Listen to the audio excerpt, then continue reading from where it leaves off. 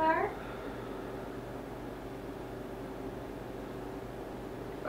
Lois, wow, well, Now, why are you covering up? Okay. Well, Lois, this is, rather sudden, don't you think? Mm-hmm. What exactly are you doing in my apartment, Lois? Well, we did have something to do, now didn't we? We were going to work on a report, a news report that is platonic and entirely platonic. Not like Perry's gonna care now, is he? He's got better things to report on. I swear I hear something. I'm here to talk to you about the Justice League. Oh, why? You got the worst timing in the world, man.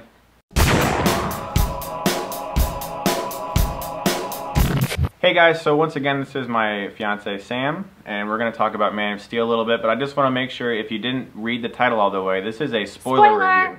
100% spoilers everywhere, so stay away if you haven't seen the movie yet. I have a spoiler-free review up already that you can go check out. Check that one out first before you watch this one. So as we promised at the end of our Iron Man 3 spoiler review, we were going to come back and do our spoiler thoughts on Man of Steel, and we went to the drive-in last night and checked it out. I saw it for the second time, she saw it for the first time. They know how I feel about it, so what are your overall thoughts on the film? Well, it was okay. It wasn't spectacular, but it was an okay film. I didn't mind it, but it's not something I'm going to go actively try to pursue to watch again like I did with Iron Man. The first time I saw it, I was a little let down because I wanted it to be like the perfect film that the trailers made it look like it was going to be, and that was a little stupid of me to go in expecting like perfection, because, you know, I mean, I need to learn to not hype myself, because that's gonna make experiences not as fun for me. Nevertheless, I did enjoy the film. I thought it was a well-made film, and if you followed the Superman films from 1978 all the way to Superman Returns, I really do think, yes,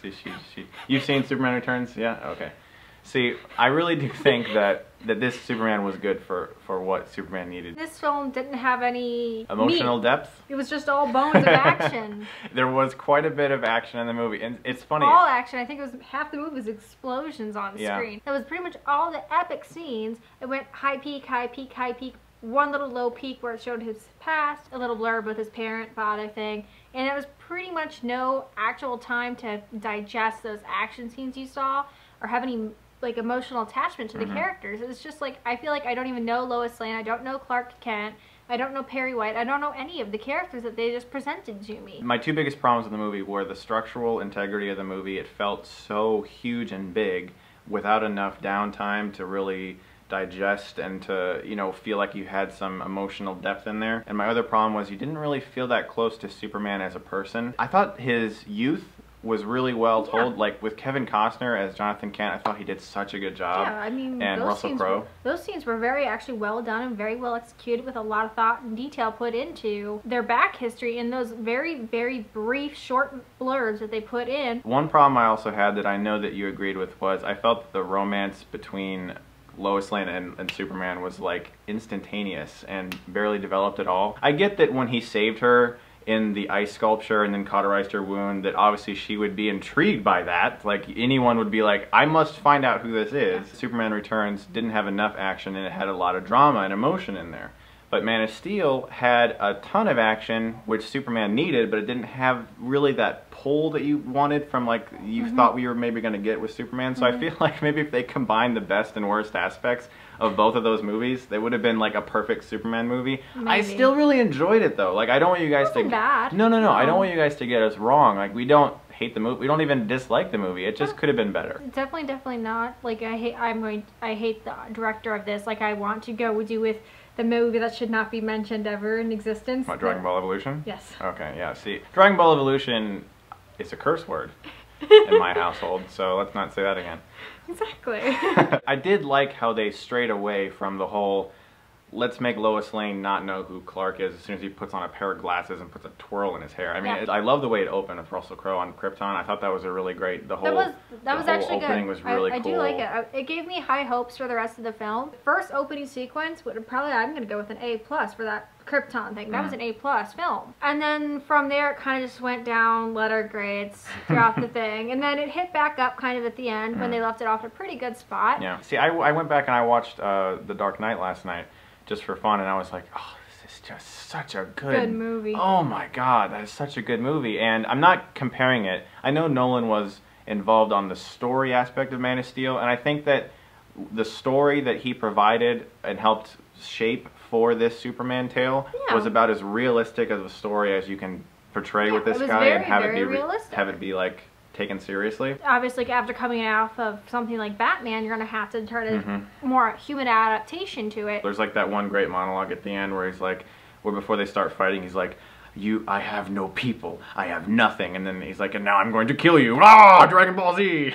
Yeah. Henry Cavill did a pretty good job in the movie. I'm not saying he wasn't a bad Superman in the least, but I'm thinking with the story that they gave him and the script that they gave him, that he did what he could with it, and his adaptation was very good for Superman, a little more grunged up like they did with The Dark Knight. One of the things that I was sort of looking forward to in this movie, but wasn't sure if they were going to do, was any hints at all to the Justice League.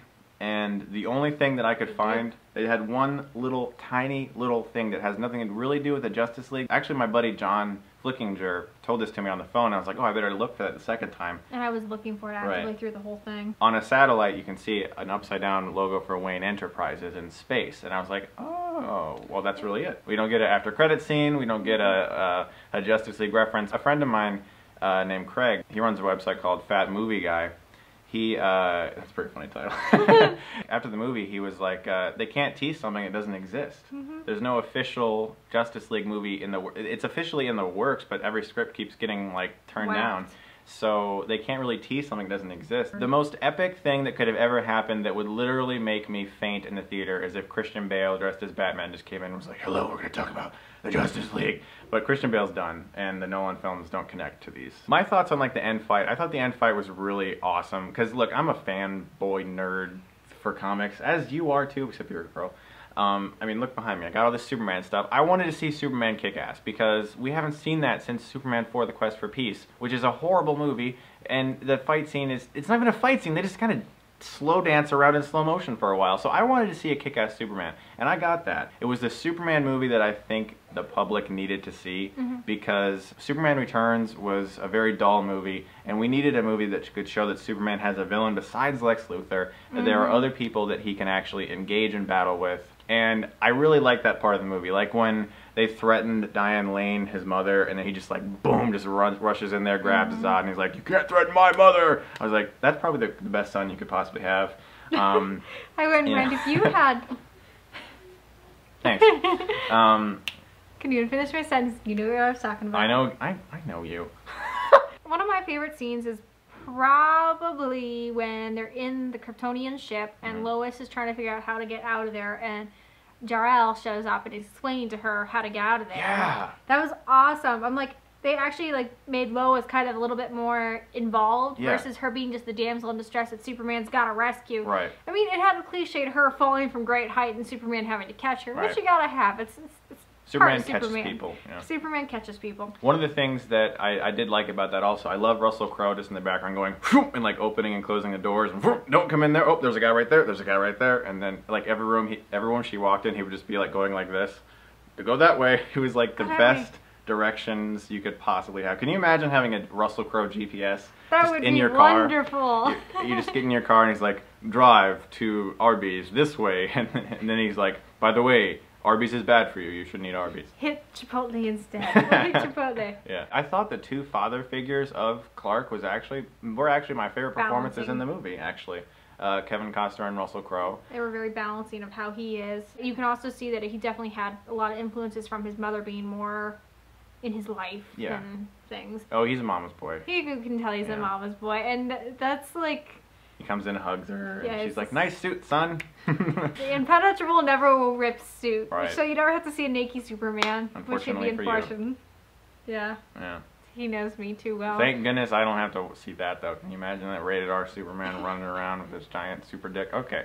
I really liked how Superman had to go to the one that was in like around the Indian Ocean and like fly up through it. That was a really epic scene, I thought. How he had to like fight the gravity. That was pretty cool. I liked that a lot. The sound though, that drove me insane. Like I pretty was loud like, for you. She has a little bit of an ear issue. Yeah. Overall, I think we both agree that it was an entertaining summer popcorn film. It was a good Superman movie, but that it just didn't have the emotional core we were hoping for. And we both kind of felt that the central romance wasn't really explored enough at all. Like even it just kind of happened so fast. And action, good. Emotion, could have been better. Yeah. Overall, I will stick by my B+, Man of Steel grade. I could see someone giving it a B. I'm going to give it a low B. Okay. See, that's fair to me. I'm excited to see 2. Me too. To see what they do with it. To see if they can maybe connect the 2 films into having to need the one to make 2 more understandable. Maybe they're going to play that card. Right. That he needs the balancing act game there. Right. So the next big comic book film is Wolverine, I guess. Do you want to see that with me? We can do a spoiler video of that too. Cool? I'm excited to see Wolverine. Yeah, he's jealous. We'll go see Wolverine. No, I love Hugh Jackman. He's awesome. You can look at him. I don't care. I look at him too. At least you admit it. At least he admits that. He's a good-looking guy. He is a good-looking guy. So we'll come back and do a Wolverine spoiler review. Yeah, we will. When you get a geeky girlfriend / fiance, you're gonna end up. It's a plus. It's an incorporation of lifestyle into work. Yeah. Makes it more enjoyable. That's true. For all parties involved. That's true. Thanks a lot for watching, guys. We appreciate it, and I will see you very soon. And do you want to say it? Do I have to say it? It's just funny when you say it. But, oh. Alright, guys. Hopefully you get back to his channel, and hopefully you get Stuckmanized off this. You made it seem like it was a drug. Oh, I got Stuckmanized off that. Whew. I got the high off that. Believe me, guys, this is a drug that you might get addicted to. Oh. Maybe. Okay. I don't know. Well, if you don't get sick off at first. Thank you very much. I appreciate that. Well, now that Batman's gone, what would you like to do, Mr. Kent? Let's go work on that report.